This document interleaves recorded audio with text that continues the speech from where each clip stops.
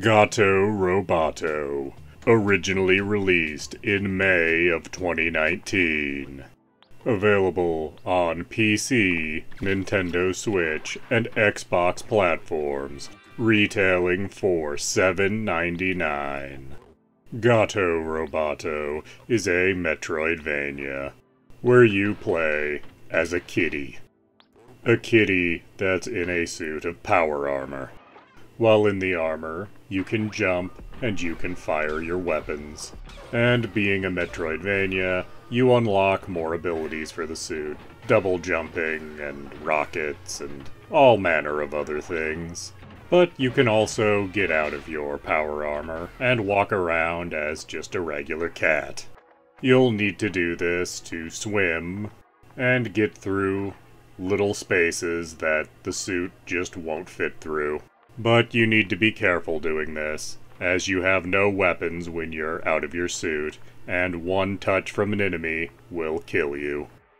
Being a Metroidvania, there is a ton of secrets to find, and as you get new powers, you unlock new areas to explore, and you can go back to old areas to find power-ups you missed, or rather that you couldn't access without your new ability.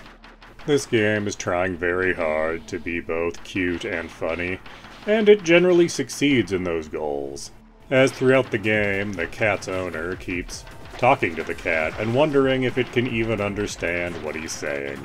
And all the boss fights are with rodents, who also have their own suits to fight you in. The graphics are monotone pixel art, which makes everything simple, but easy to understand.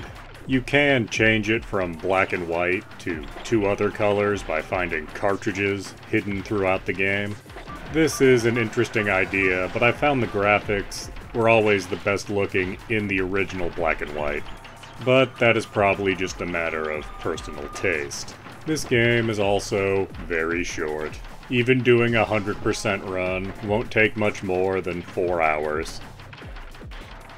Overall, I would say this game is absolutely worth your $8. It's short and quite enjoyable, and being a Metroidvania is quite replayable. Please do like, comment, subscribe, and tell your friends.